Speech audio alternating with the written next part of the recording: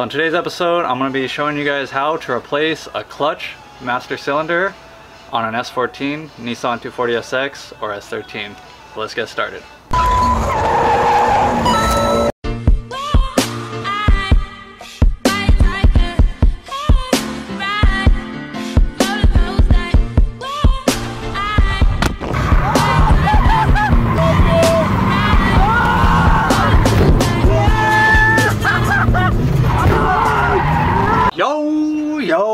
Yo, what is up guys? Nick Nakai here, Let's Drift Media. Thank you guys for coming back to the channel. So before we get started, I just want to say sorry that I've been missing a bunch of uploads. I've been super busy, a lot of shit's been going down at work. If you guys follow my Instagram story, you guys would know what's up.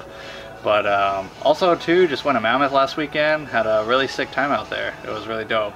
Trying to get back on the weekly uploads. I've been trying to think about what kind of content to put out, and I need to put a lot of work on this S14 because I haven't been drifting in a good minute and I really miss it. So that's what we're going to do in today's episode. Start with this clutch master cylinder. I've been having this clutch problem, so let me see if I can try and show you guys what exactly I'm talking about. Just sitting here lonely. Literally have not driven this in like 4 or 5 months, 6 months maybe, since the last drift event. But yeah, still starts up perfect.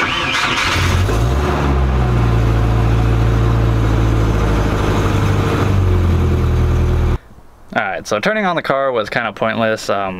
Basically the clutch just feels like, the best way I can describe it is just like really mushy, kind of shitty. Like it feels like I'm not pushing the clutch until I'm like already like halfway down the travel of the clutch pedal.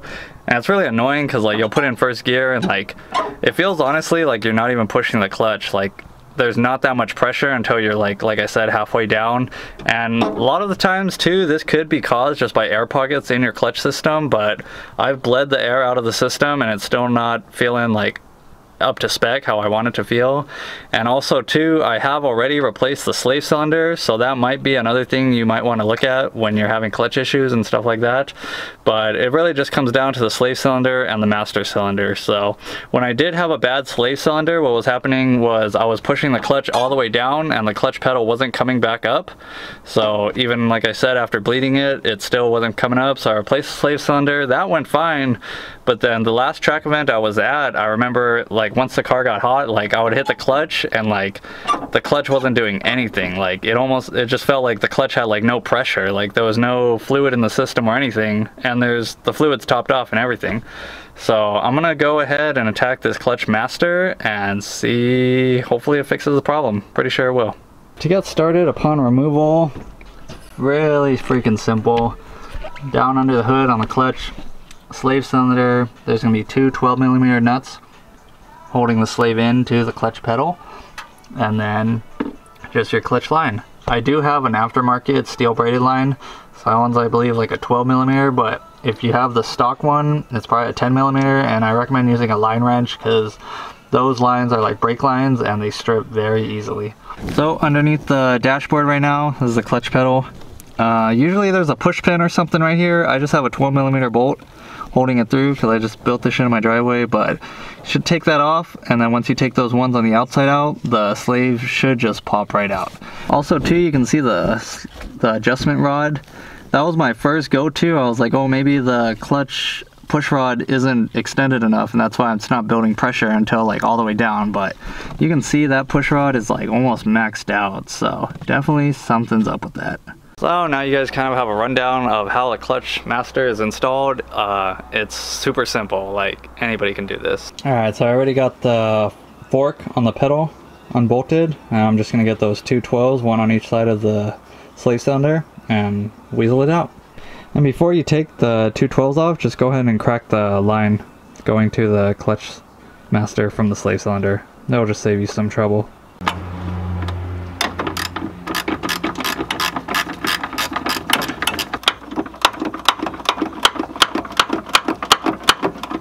Got both 12mm off. I had to use this big gear wrench. Probably be a lot more easier if I like quarter-inch and stuff, but I don't have those at home. So once you get that off, it should just slide right out. And voila. Just keep in mind, where the push rod is sit. As you can see, this new one is like way in, but you're gonna have to do some adjusting later on anyways, so just keep that in mind though, where the old one comes off. So anytime you're installing a master cylinder, brake master, or clutch master, you need to bench bleed it before you install it. So what that means is you're going to want to fill the reservoir with fluid. See if I can get a little closer. You're going to want to fill the reservoir with fluid. You're going to push the push rod through, and then you're going to cover the opening port with your finger and let it suck in fluid. That way it's sucking in fluid from the reservoir. If you don't do this, you're gonna have air pockets in the master cylinder and it's just a bitch to bleed. So I couldn't really show you guys because I'm here by myself, but it's the first time you push it out, you're gonna see a bunch of air and it's just gonna be like so you just want to do that, hold it like I said, let it suck it in, do it like once or twice, and you're gonna see once you have a solid stream of liquid flowing out of the port, then you know you're good. And if you have this original plug that the new master comes with, put it on, because that way it'll just hold the fluid in. If not, it's just gonna keep leaking the fluid out of the master, and by the time you have it installed, you're gonna have to bench bleed it again. So now we're good. Let's go ahead and reinstall this bad boy.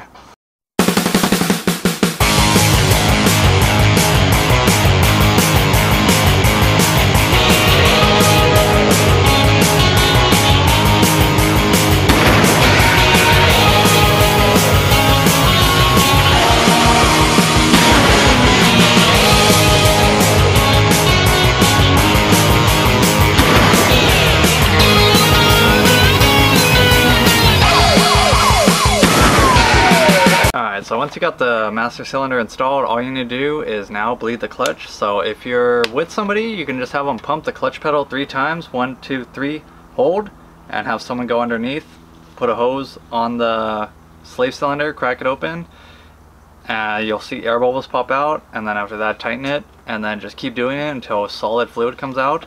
But if you are by yourself like me here at home, all you need is a vacuum hose and a water bottle. So what you're gonna wanna do is drill a hole in the bottle of the water bottle like this, so you can shove the vacuum hose in there, cut a slit in the top of the water bottle, fill up the water bottle maybe like halfway with brake fluid, and then you're gonna wanna keep it upside down, plug this into the slave cylinder, crack open the slave cylinder, and then all you need to do is keep pumping the clutch pedal until solid fluid comes out. But it's probably just going to take like maybe 5 to 10 tries, 5 to 10 pumps, and then solid fluid will come out. So I'm going to set a camera up underneath the car so you guys can see what I'm talking about. So right now underneath the vehicle, as you guys can see right here, slave cylinder bleeder valve hooked up to the hose to our homemade tool. Keep the bottle upside down and make sure the fluid is above the inlet where the hose is. I'm gonna go ahead and go inside the car and start pumping the clutch pedal right now. Keep in mind too, make sure the master cylinder is topped off, because you don't want to bring in more air into the system while you're bleeding it. So let me show you guys.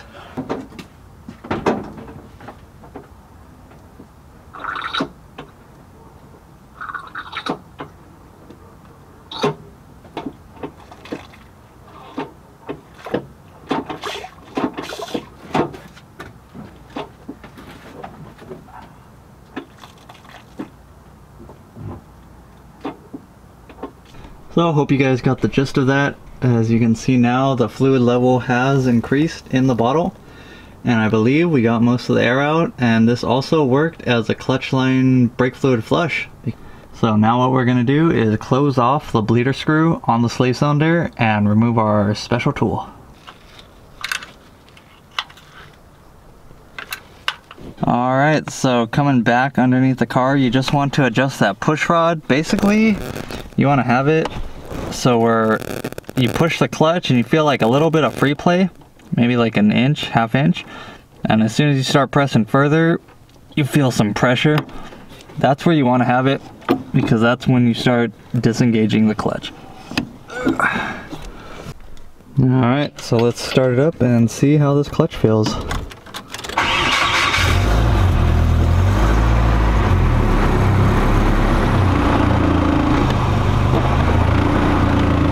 Honestly guys, that feels so much better. before it just felt mushy and it didn't really retain that much tension. So like when you would let go, it felt like it was sluggish to come back up. It feels really good. Put it through all gears. Stall test, stall test. So, hope you guys enjoyed this little how-to video. I'm glad my clutch feels a lot better now. Really excited now to hit the track, hopefully soon. So don't forget to like, comment, subscribe. Thank you guys for watching once again. I really appreciate all the support you guys have shown, all the love, everything. Catch you guys next time. Peace!